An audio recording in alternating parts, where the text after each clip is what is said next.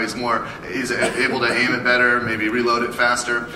He also has some hardware augmentations to his body, and he can use a software interface to affect things like how fast he is, or how high he can jump, or maybe how quickly he could reload his weapons, or maybe how accurate he is with them. And these software interfaces are useful. And we're going to go deep into the Iridium mines. As we go down, I want to point out that there are 2 players playing cooperatively. When you get online, you can play with 4 players, and your character is persistent. If Mark is halfway through the game, let's say he's level 12 now, and he convinces one of you to buy the game and you're just starting out, he can actually join in with you. And he'll be level 12 with all the stuff that he's got and all of his skills, and you'll be at the beginning. Go ahead and use that software interface there. And go back over, change your reload time. I noticed the reload on that rifle is slow. Okay, so we're gonna trade accuracy for reload speed. There's a lot of different skills and skill trees. That's we call those skag piles. The skags sometimes eat bandits and other guys they find out there, and then they vomit up their bones, and sometimes you can find some good loot, you know, if they had like orb shields or storage decks with them. This container is a great place to find some loot. Let's see what kind of drops we get here. Wow, that pistol's got a blade on it. That's pretty fortunate. There are a lot of guns in Borderlands. There's a lot of equipment.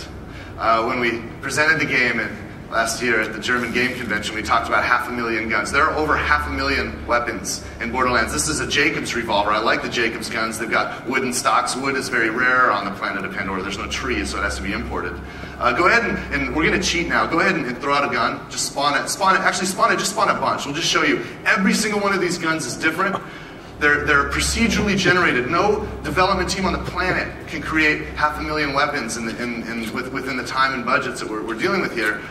We have created software that actually creates these things for us using rules. Every manufacturer of these weapons, like TDO and Vladoff and SNS and Dahl, these guys all have rules and materials that define what's available in this world. And we're always looking for better stuff. That's pretty sweet. Nice scope on that one. You'll also notice that some of these things have some different color to them. There's some blue on that. This guy might have an electrical effect. It's kind of a secondary effect when we hit these guys. Fire this weapon a few times. I noticed this is a rifle that actually looks like it has a revolver. Reload the thing. Look, it's like a revolver load. I've never seen that weapon before. That's pretty neat. And I'm discovering new things all the time as we play this game. Now this is real. This is live. Now we're not done yet. We're actually pre-alpha still. So the game's amazingly far along for where we are in development. Oh my god, he just blew the top half of that guy off. It's extremely violent, guys. You're going to see it's M-rated. You're going to see lots of blood and gore here. Melee.